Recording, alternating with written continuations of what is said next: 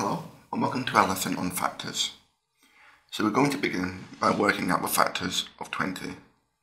So the factors of 20 we can work out by considering the numbers that multiply to make it.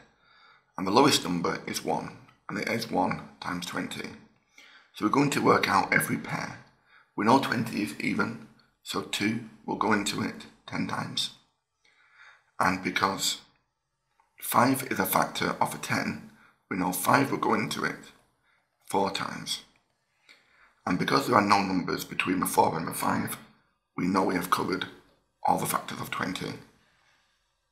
So the factors of 15, again, we know 1 will go into it, and that will be 1 times 15. And because it is odd, we know 2 will not go into it, but 3 will, and 3 will go into 15 5 times. And 4 doesn't go into it, so we know we have got all the factors of 15. Do you want to try and work out the factors of 32 and 45? You can pause the video and resume it when you're ready. So for 32, we know it is 1 times 32. It is even, so it will be 2, which is 16 times. We know 4 is a factor of 16, so it will also be a factor of 32.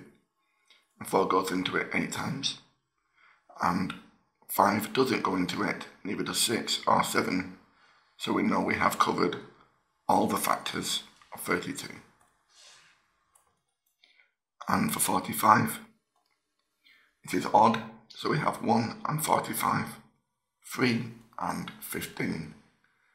We know 5 is a factor of 15, so that would be 5 multiplied by 9.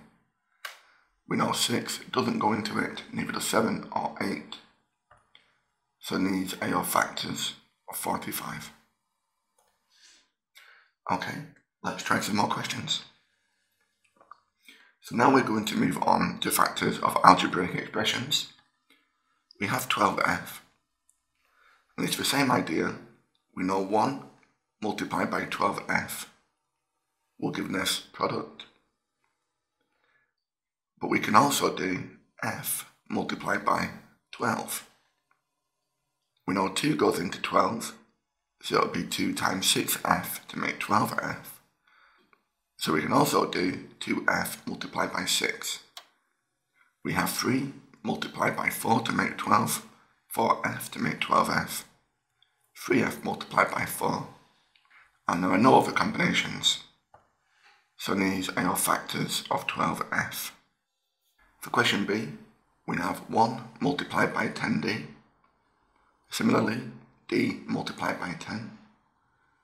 We can have 2 multiplied by 5 to make the 10, 5d to make 10d, or 2d multiplied by 5. And because we have laid it out in this systematic way, and we know there are no more factors of 10, we have covered all the factors of 10d. Do you want to try and work out the factors of 8x and 3u squared? You can pause the video and resume it when you're ready. So for 8x we have 1 and 8x, or x and 8, 2 and 4x, or 2x and 4. And we know there are no more factors between 2 and 4, so these are your factors of 8x. And finally for question D, we have 1 multiplied by 3, u squared, or we have u multiplied by 3u, because the u times the u makes the u squared, or we have u squared multiplied by 3. And these are all the different combinations or factor pairs of making 3u squared. Thank you very much for watching, and I hope you found that useful. Thanks again, and take care.